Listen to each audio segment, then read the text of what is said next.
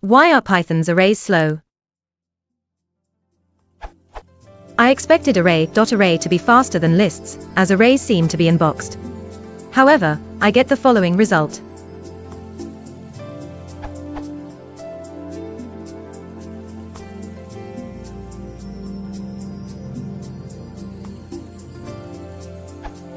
What could be the cause of such a difference?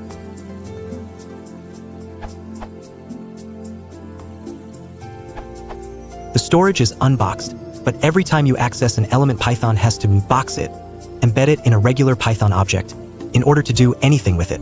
For example, your sum A iterates over the array and boxes each integer one at a time in a regular Python int object. That costs time. In your sum L, all the boxing was done at the time the list was created. So, in the end, an array is generally slower but requires substantially less memory. Here's the relevant code from a recent version of Python 3, but the same basic ideas apply to all Python implementations since Python was first released. Here's the code to access a list item. There's very little to it.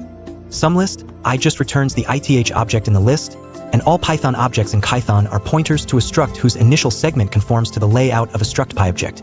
And here's the __getItem___ implementation for an array with type code L. The raw memory is treated as a vector of platform-native C-long integers.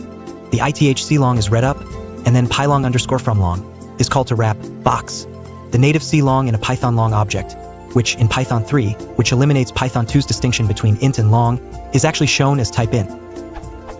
This boxing has to allocate new memory for a Python int object and spray the native C-long's bits into it.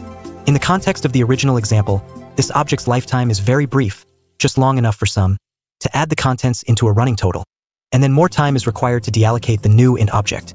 This is where the speed difference comes from, always has come from, and always will come from in the Python implementation. To add to Tim Peters' excellent answer, arrays implement the buffer protocol, while lists do not. This means that, if you are writing a C extension, or the moral equivalent, such as writing a Python module, then you can access and work with the elements of an array much faster than anything Python can do.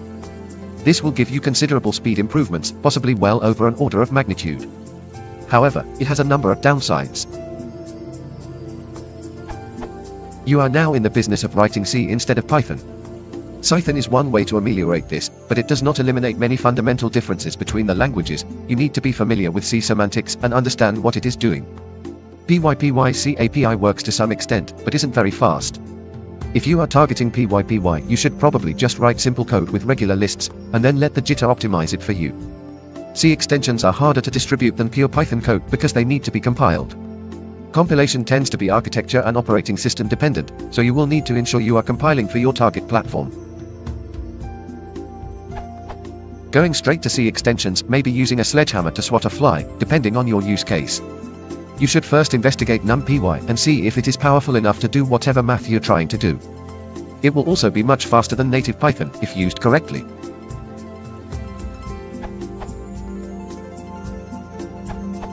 Tim Peters answered why this is slow, but let's see how to improve it. Sticking to your example of sum, range. Factor 10 smaller than your example to fit into memory here.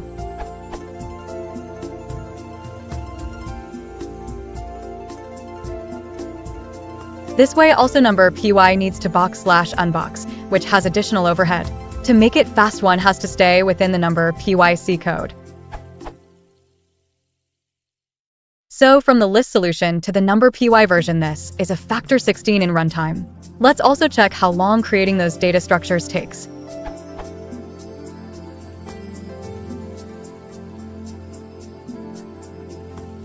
Clear winner, number py. Also note that creating the data structure takes about as much time as summing, if not more. Allocating memory is slow. Memory usage of those. So these take 8 bytes per number, with varying overhead. For the range we use 32-bit ints are sufficient, so we can save some memory. But it turns out that adding 64-bit ints is faster than 32-bit ints on my machine, so this is only worth it if you are limited by memory/bandwidth. If you want to support the channel, please consider liking and subscribing.